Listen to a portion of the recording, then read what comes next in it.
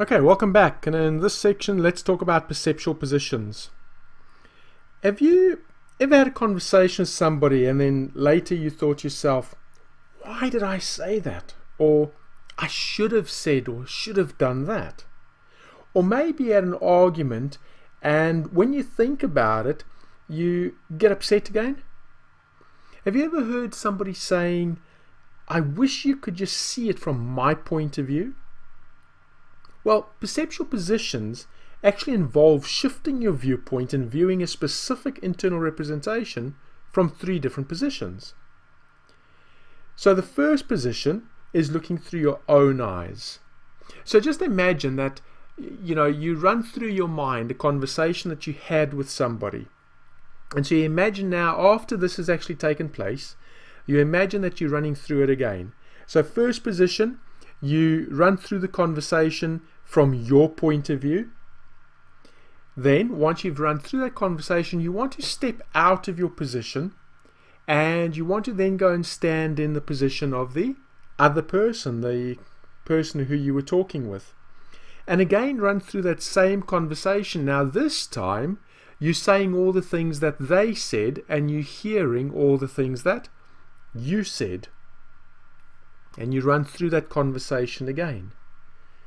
Once you've completed that, you step out of position 2 and you then think of being almost like a fly on the wall.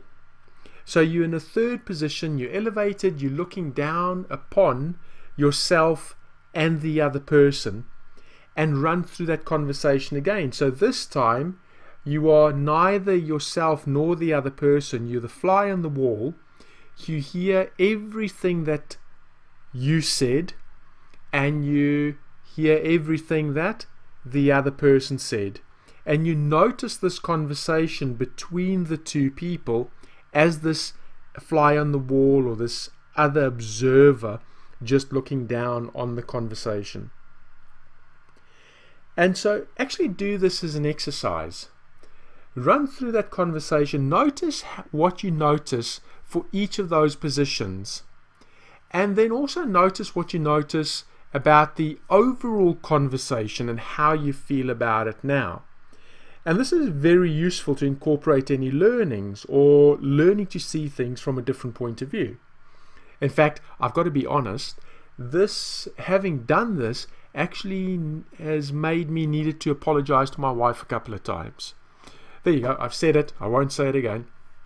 But it's an interesting exercise. So go ahead, do the exercise, and in the next section we'll talk about the 5 principles of success.